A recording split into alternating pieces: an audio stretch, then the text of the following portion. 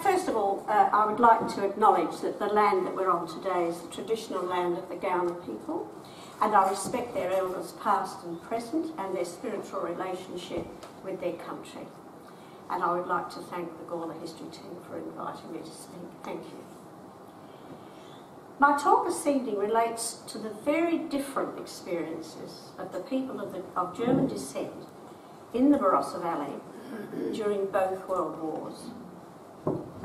I have to admit to having some difficulty in researching the second part of this talk, as it's been a very neglected, but I think an important part of the history of the Barossa Valley, albeit a bit confronting, but more of that later.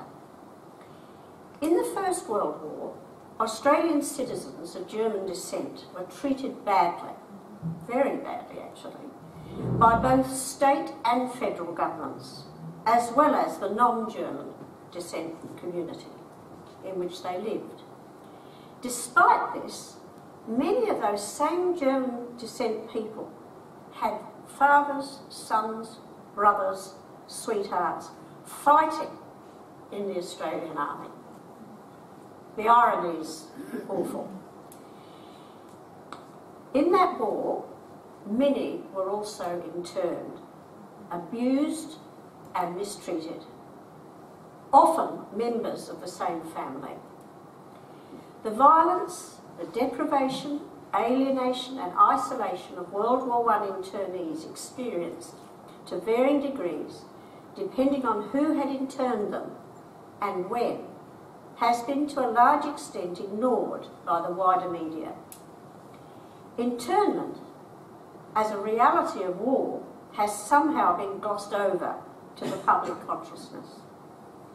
Understandably, the far worse suffering of those who died or survived in World War II concentration camps or prisoner of war camps have deservedly had a much greater impact on the world's awareness.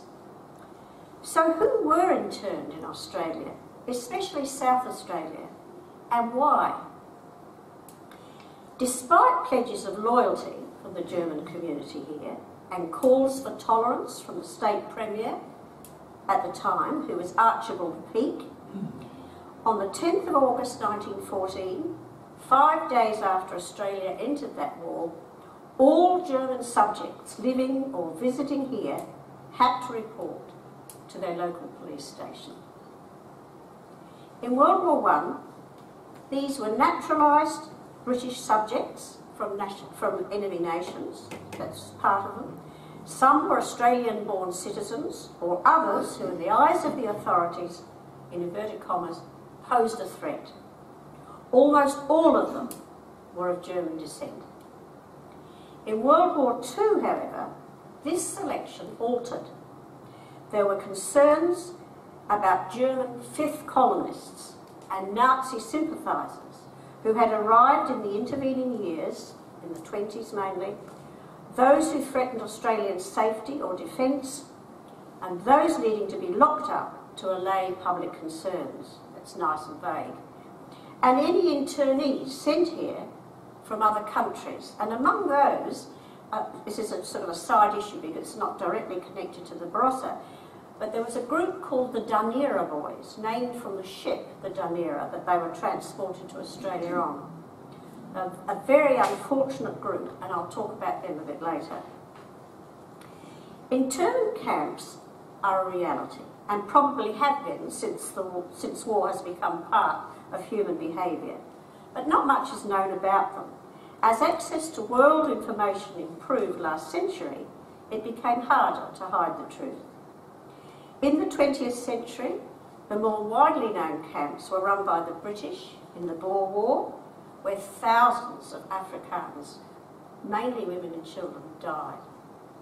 And those run in World Wars I and II by the Germans and the Japanese.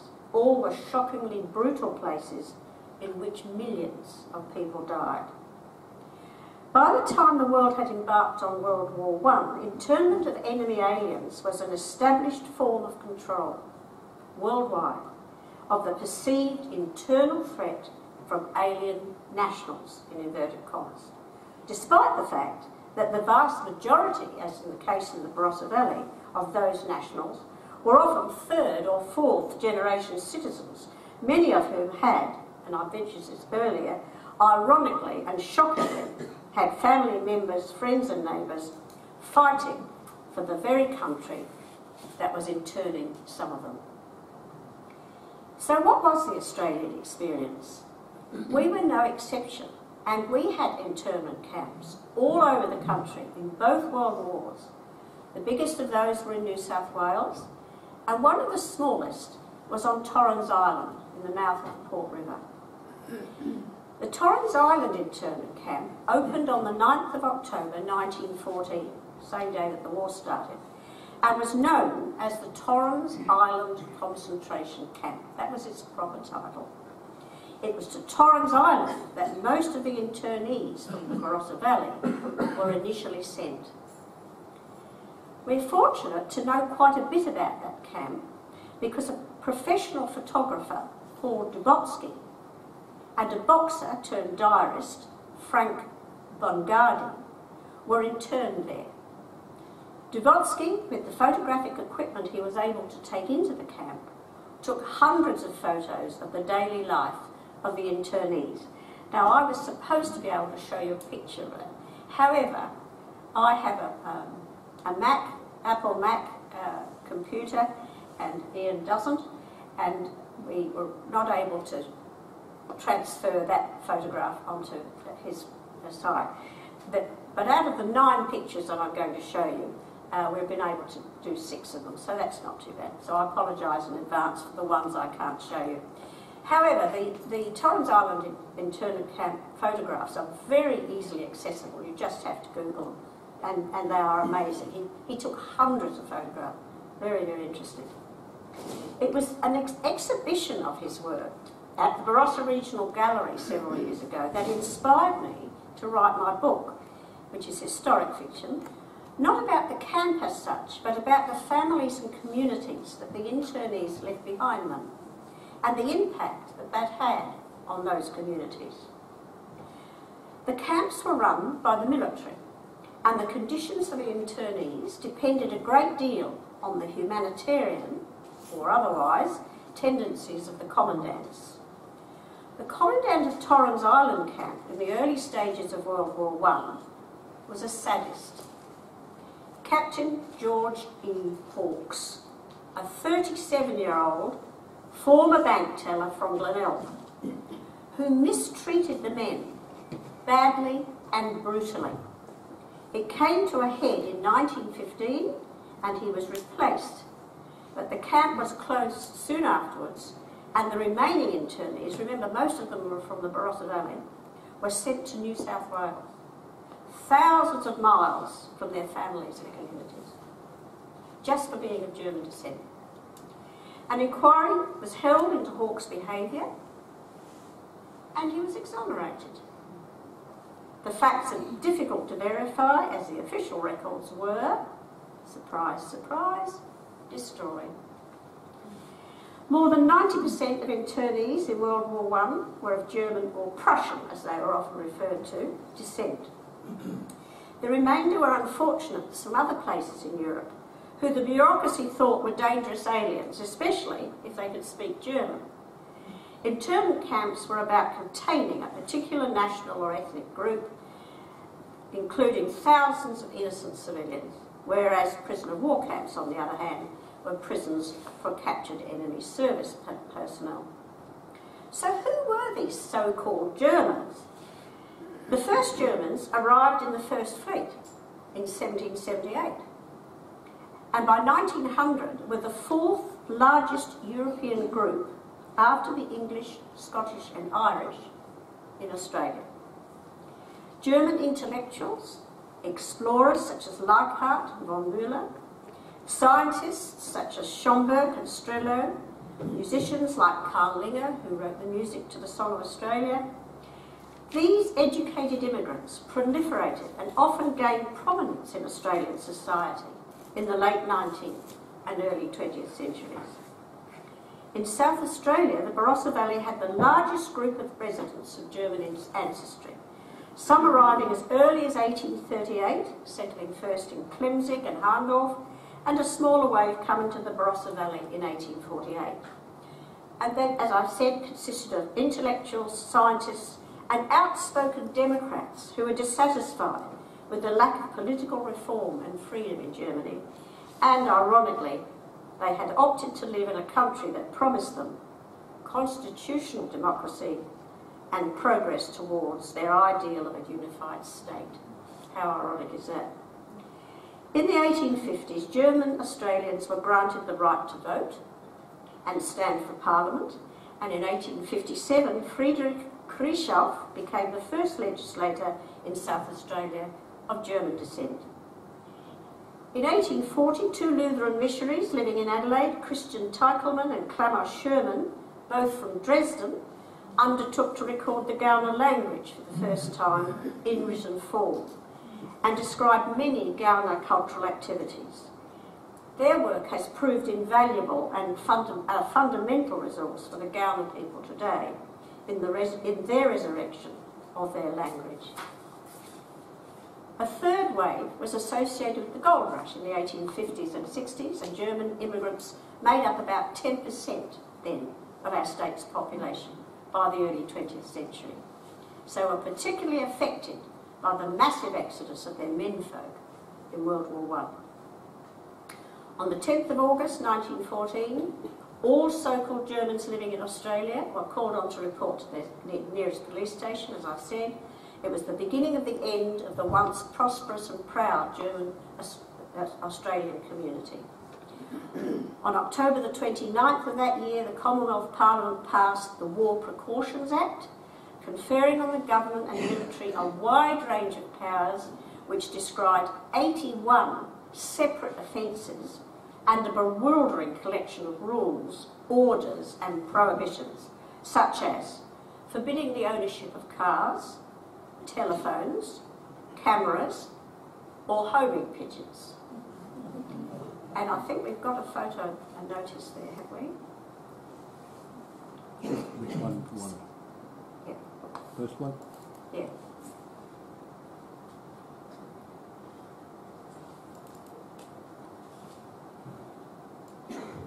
This is the sort of thing that was shown and posted all over the place. This is what people were seeing. And so it's not surprising that attitudes to the German people, wherever they were, and this is still going on today in relation to people of other ethnic minorities, that kind of propaganda was very rife during World War I. And so that's what the people of German descent had to put up with. Thank you, Ian. Many small businesses were boycotted and closed. Farms and vineyards were run down and schools closed.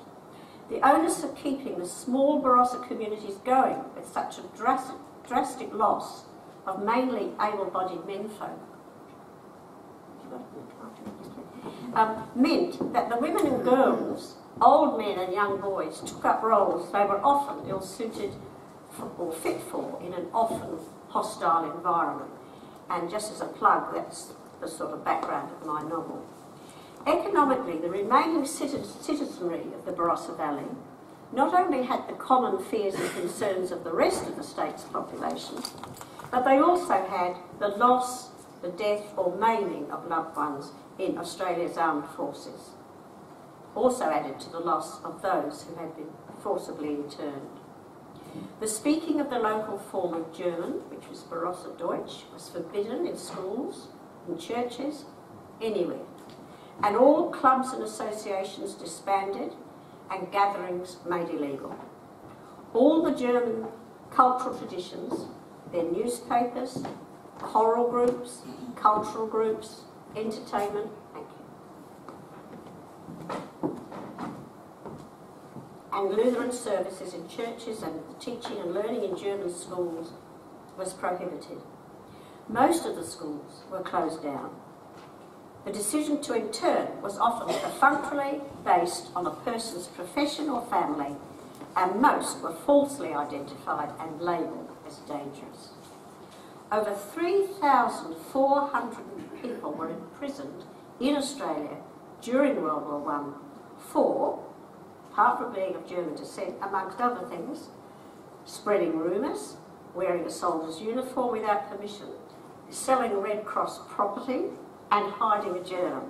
Bizarre. By October 1916, the registration regulations were extended to all aliens, whether enemy or not, and they included pacifists, unionists, radical socialists, Irish nationalists, anti-conscriptionists, and practically anybody else who dared to speak out against the government's commitment to the war. The German people were portrayed as monsters, as I showed you in that picture, that is now galling and embarrassing in its crudity and its racism. Many of the Barossa towns had names of German origin, as you well know, and these were changed to the names of the battle sites of the war.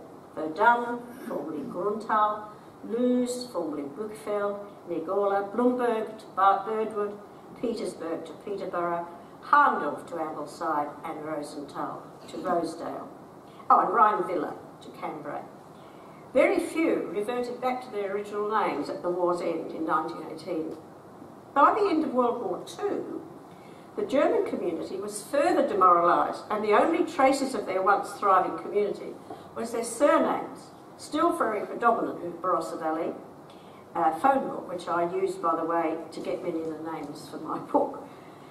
Fortunately, however, an active cultural and language group of Barossa descendants called the Kaffee und Kuchen meet in Tanunda once a month on a Monday.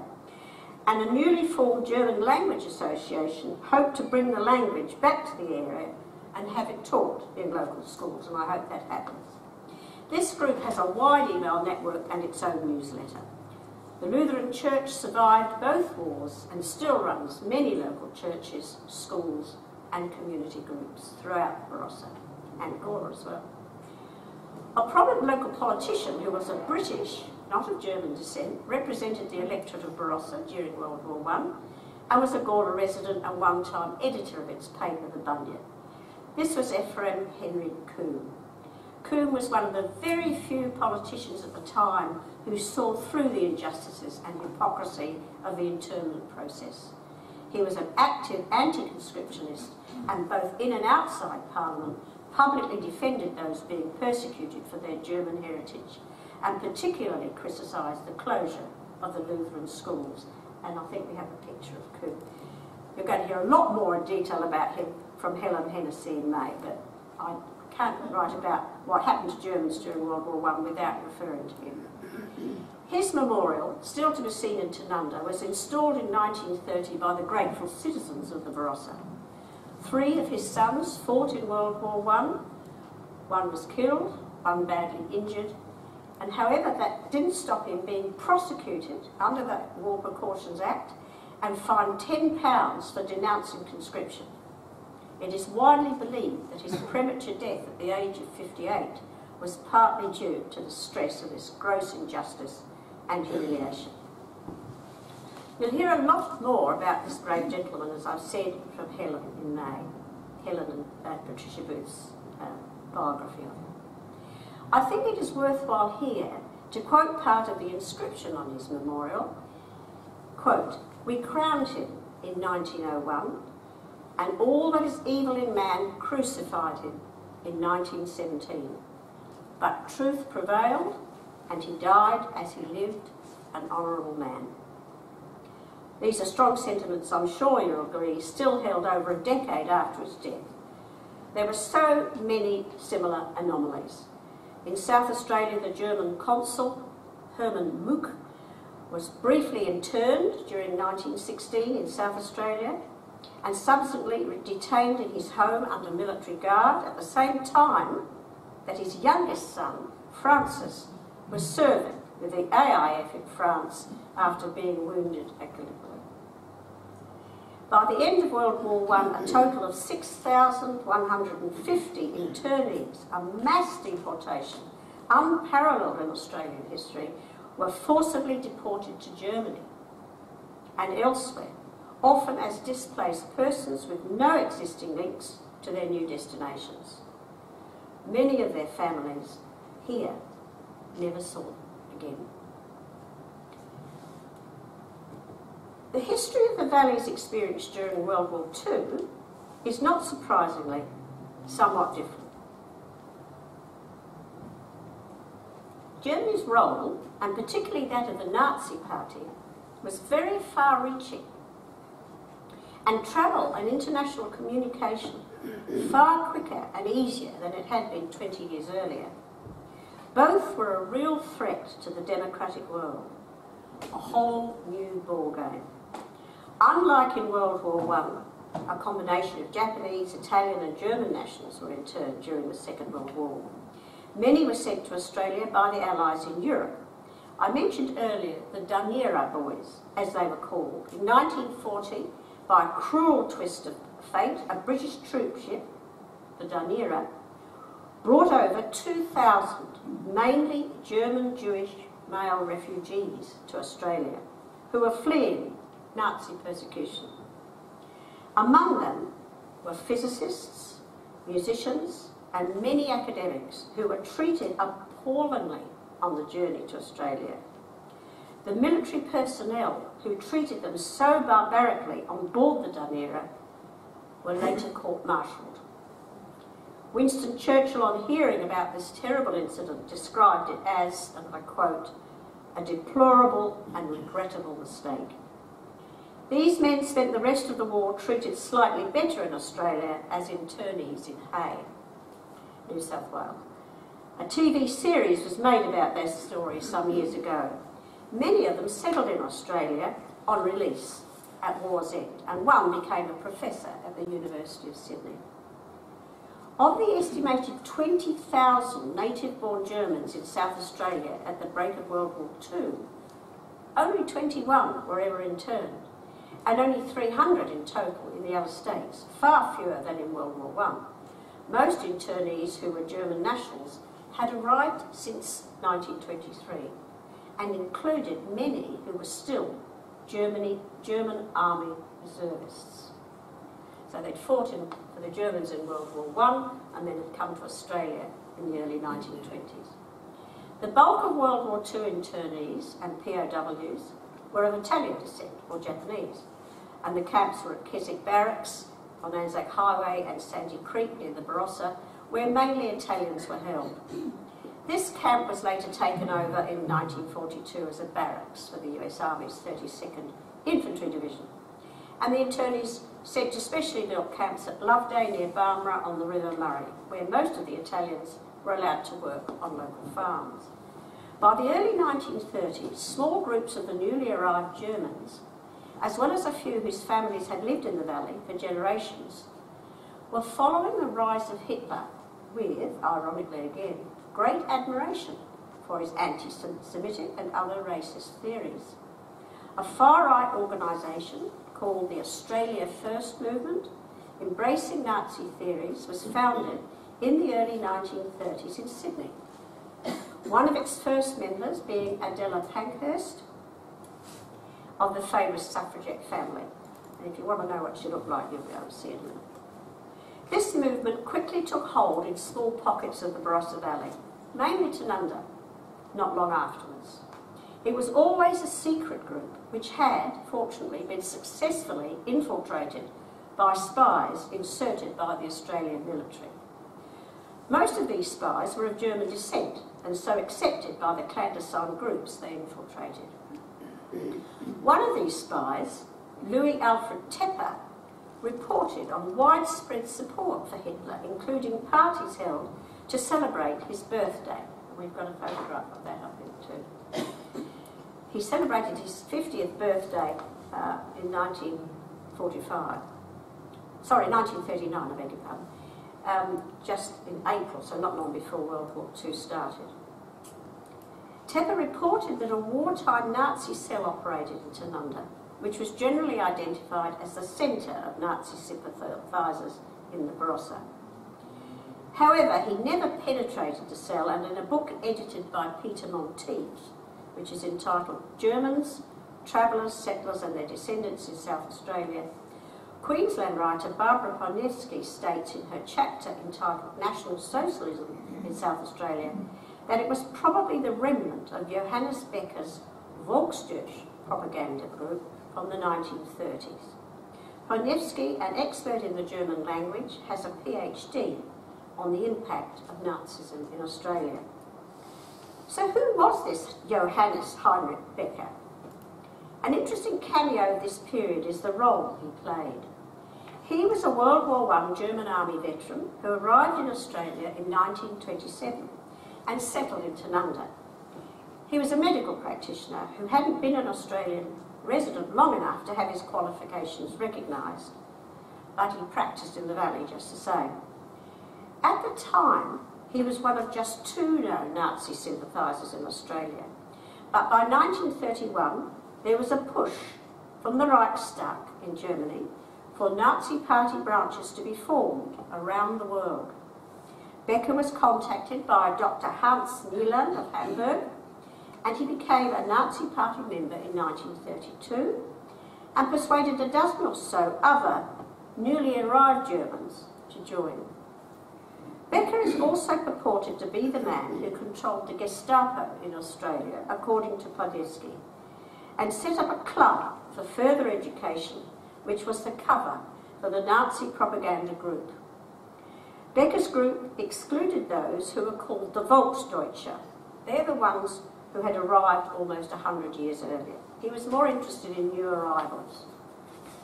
He returned to Germany in the early 1930s, where he met prominent Nazi officials, and on his return set out in 1934 to gain control of the main German institution in South Australia, the German Club. But the club tried to refuse admission to members of international political parties. However, Becker succeeded in overturning the ban, and his group took control. Becker soon became the senior Nazi Party representative in Australia, to the point where the German Consul General had to ask him for approval from the consulate before the consulate could issue passports. In Australia, Gestapo representatives operated as part of the Hafendienst, or harbour service, responsible for looking after crews on German ships. Becker appointed Wilhelm Heiler, head of the Nazi Party in Melbourne, as head of this group, who answered directly to him. Information was then passed on to the Gestapo in Germany. Poniewski discovered a report of a sailor who was jailed in Germany for being overheard to make a disparaging anti-Nazi remark in a hotel in Tanunda. Many of those who joined Becker did so often under duress or blackmail. His activities earned him the enmity of much of the old Barossa German community. Many local Germans became naturalised Australians to make themselves ineligible to join, so the branch remained tiny in South Australia. But for a time, Becker was still able to ensure that South Australian agencies for German exports went to Nazi sympathisers. A leading member of the Hitler Youth, Gotthard Ammerlan, visited the Tanunda and Brisbane branches of the party in October 1936. But by December of that year, the Adelaide, Tanunda and Brisbane branches of the party were dissolved. He was, to say the least, disappointed that Nazism hadn't taken as strong a hold as Becker might have wished, and is recorded as saying, with the same measure of sarcasm, and this is to quote this Gotthard Ammerlan, "The party had been dissolved and Germanism delivered from the unholy workings of Dr. Becker." During the war, Becker was interned and imprisoned in Gladstone Jail. He was paroled in 1946, and in November 1947 he was discovered trying to stow away on a ship bound for Panama, lying off Watson's Bay near Sydney, and was deported the following month to West Germany. He applied for re-entry to Australia over the years, but was refused. His wife and family remained in South Australia, and the marriage was eventually dissolved. He was investigated for his involvement in the Nazi movement after arriving in West Germany, but the charges were dropped because the dossier on his Australian activities had mystifyingly disappeared. Becker died in Germany in 1961. His son Jaime, who still lives in South Australia, was a state Liberal MP for almost 30 years, and as far as I'm aware is still alive, and now in his 80s. He has always maintained that his father was made a scapegoat. I think we've got a photo of Jaime somewhere. From the late 1920s onwards, the Nazi Party had continued to try and establish a presence in South Australia, but with little success, and issues became clouded as war drew near. Divisions ran deep in German families, where one member might demonstrate Nazi sympathies, to the horror of the rest of the family. Probably unsurprisingly over the years, the few who were involved in the Nazi infiltration of the Barossa Valley at that time chose to hide or denied their part in it. It is probable that the full horrors of Nazism were not realised by the Australian public generally, and that includes those of the Barossa, until the war was over. Barbara Fadevsky writes, and I quote, "It should be remembered that many Germans in Australia died for their love and loyalty to their adopted country. Those who supported Germany while she was winning did a disservice to their descendants by denying this and leaving a legacy of resentment and paranoia. It would have been more dignified to have admitted their sentiments. Well, easier said than done." The experiences of those of German descent in each of the world wars were harrowing and markedly different for historic and political reasons. And those who either remember or have been told about those experiences are, unsurprisingly, more than happy to put them behind them. Someone once said, "The first casualty of war is the truth." So maybe we will never know the whole truth about the Barossa German experience in either of the world wars. The official acknowledgement of what those of German descent had suffered during both world wars was late in coming, and it was not until as recently as September the 26th, 1999, that the then Governor-General of Australia, Sir William Deane, delivering the opening address to the inaugural Australian Conference on Lutheran Education, said, in part to the members of the Australian Germany community present, and I quote him, "The tragic and often shameful discrimination against Australians of German origin, fostered during the world wars, had many consequences. No doubt some carry the emotional scars of injustice during those times as part of family histories. Let me, as Governor-General, say to all who do, how profoundly sorry I am that such things happened in our country." This little-known apology invites reflection on a number of issues, and particularly in the context of the privileged role, for example, that the Anzac story has in our military history. The story of the German-Australian community during both world wars offers an alternative view of our war history as a nation. Not just of individual grief and loss, but also the collective loss incurred when a significant community in South Australia was traumatised and divided.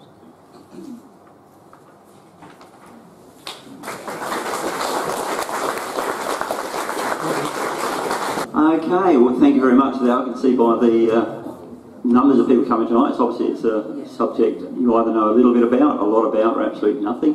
I'd probably sit at the lower scale. The only things I've seen, I think, at the Sandy Creek pub, and I happened to be there not drinking, was a plaque, I think, from the American, was it 52nd? 32nd? 32nd on the wall there, whether it's still there or disappeared over time. And I think there's a place called Barrett's Road up there as well, which is linked as well. So that's some knowledge, so thank you very much. Now I'll pass over to young Helen Hennessy, and you've mentioned also a link to Helen's upcoming talk in May, History Week, so I'll ask Helen to give a vote of thanks. Thank you. Thank you. Thank you very much, Judy. Oh yeah, apparently we're going to have to move here, thank you. in passing on your thanks for very balanced and wide-ranging, I think I would like to echo Cody's words. This story is not unique. It's not unique in Australia, and it's not unique to that time. It is very easy when we get into any type of conflict to demonise the others. And I wonder if the circumstances were the same, whether we wouldn't do the same thing again today. So, as always with history, we have to learn from where we've been and think about it and reflect. And this is a topic that does obviously come to Gawler because of Coombs as well. But you and I have both been up to the cafe and cook, and I was there with Patricia, my co-author, on Monday, and there were people there in their 80s and 90s who shared their life stories with me, and the trauma still exists. You don't have to scratch hard for those stories to come out of what happened to their parents and their grandparents, and in one case to a very elderly gentleman, what his school life was like in the Barossa as a result of World War II. So it's an interesting and sometimes harrowing part of our history, but thank you very much. That was an excellent presentation. Don't run away. Somewhere behind here. Thank you. We have a goodie basket for you and Dave. Thank you very much. Okay, Dave, you're He's not getting in yet. He's going to have to carry it. Can I ask everyone to give their vote of thanks to Judy for an excellent